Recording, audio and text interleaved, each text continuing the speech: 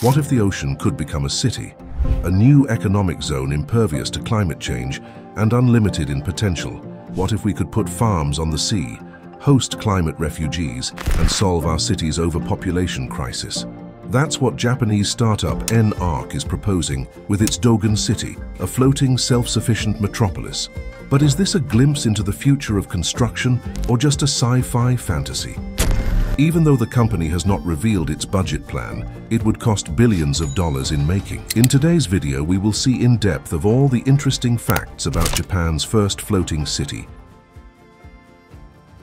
Say you've got a beautiful coastal town that's simply running out of space. You could journey out into the water, fill it with a bunch of rock, sand and clay and build on top of it. In very simple terms, that's land reclamation, and it's an approach that's been used for centuries, but it hasn't always turned out to be the most sustainable approach. And as sea levels continue to rise, we need to change the way we build, and fast. It's so scary, but for us, it's a chance to change in our lifetime, to expand our habitable zone from the land to the sea. Floating developments aren't entirely new. There's the floating islands at Lake Titicaca in Peru, floating villages in Cambodia, and floating river homes, just to name just a few. Even floating offshore platforms like those used for oil rigs can essentially function like small towns. But these concepts are getting even bigger, costing over billions of dollars. Even more trillion-dollar projects are being built around the world. The United Nations has backed a South Korean project to build a series of floating platforms off the coast of Busan. Over in Saudi Arabia, the kingdom has proposed Oxagon, a floating industrial city, which would cost approximately $500 billion. That's part of its mega development NEOM. One Japanese startup wants to take it even further. This is Dogen City, 1.58 kilometers in diameter and approximately 4 kilometers in circumference, measuring a total 390 acres.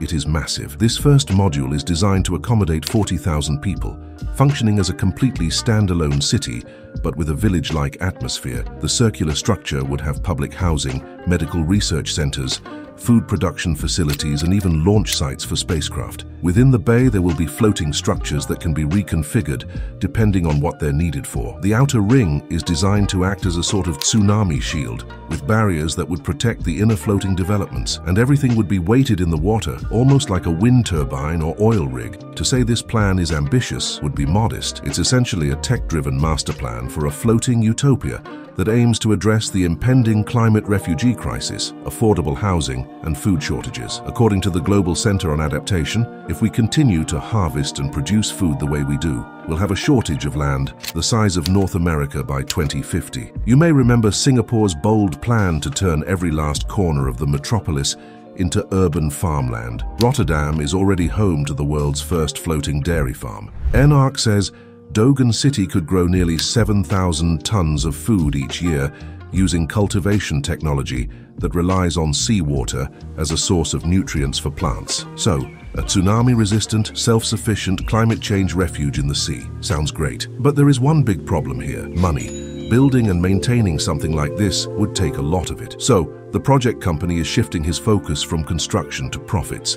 However, the evolving landscape of business priorities is steering entrepreneurs towards more impactful ventures, reflecting a perceptible shift from traditional industries to product-centric endeavors. This transition is underscored by a recognition that addressing pressing global challenges, such as aiding climate refugees, demands innovative solutions and a strategic alignment with the data-driven success stories of companies like Tesla, Apple, and Microsoft. The profitability of these industry giants is often attributed to their adept utilization of data, positioning them as not merely manufacturers, but as robust data businesses. As the urgency to confront climate-related issues takes center stage, a new breed of entrepreneurs is channeling their efforts into product businesses that leverage data for both innovation and profitability, echoing the paradigm shifts witnessed in the tech sector. That's why Dogen City is also being pitched as a medical tourism destination, complete with robot-operated surgeries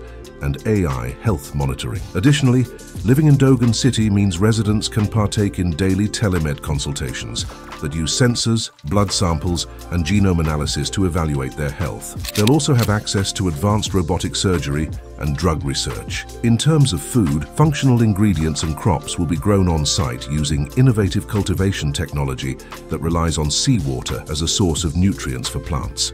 The project will produce nearly 7,000 tons of food annually and generate 22 million kilowatts of power. Yes, really. If all that weren't enough to draw in the profits, Dogen City's healthcare system will be run off the island's undersea edge data center. Now, data centers use a lot of energy. In fact, they're projected to account for 20% of the world's electricity usage by 2025. A lot of that comes from simply cooling all the equipment needed to run the internet. One way to bring the temperature and costs down in a building full of hot servers: put the whole thing underwater. To sustain maritime business and solve problems, policy, business, and technology strategies must come together to create a new maritime economy, N-ARK writes on their website. Dogen City's design will consist of 3 layers, or what the company has dubbed industries, each with its own purpose. First, there's a habitable, self-sustaining maritime village that will provide living infrastructure and promote mental and physical self-care. The ring shape also protects it from the threat of a tsunami. Then, an undersea data center that's naturally cooled by the ocean, reducing energy consumption. Finally, the last layer will take cues from SpaceX and act as a launch and landing site for rockets. The concept is that medicine, food, housing, and tech industries are on the same platform. Now, to be clear, there's no actual plans in place to construct Dogen City yet, and when we searched for the price tag, we couldn't find and share the exact number yet, but that it would be huge. For now, we will be seeing development on the concept, more so that it can eventually serve as a blueprint for other regions. Africa, South America, the Middle East are going to generate climate refugees a lot. The main focus is to cope with climate refugees, so that's why Dogen City should be launched near the affected regions. Currently, there's no word on where exactly Dogen City will be located or a timeline for completion. While a lot of this may sound far-fetched, floating cities are actually now an emerging industry in themselves. For the first time, floating urban development was included in a report this year from the Intergovernmental Panel on Climate Change. And there's a good reason why. From the Maldives to New York, Miami, Shanghai, and Bangkok, all of these cities along the water are facing the threat of rising sea levels. We're running out of the sand we'd need for land reclamation. Cities everywhere are in desperate need of more affordable housing, and we're simply running out of space. Today's cities will only be able to provide 40% of the space required to house the world's population by 2050. Maybe Dogen City won't be built exactly as it's laid out right now, but the project's vision is helping us imagine how we could build better at a time when drastic change is needed. Climate change is going to force us to reinvent the wheel, and science fiction concepts like this one might one day become our reality.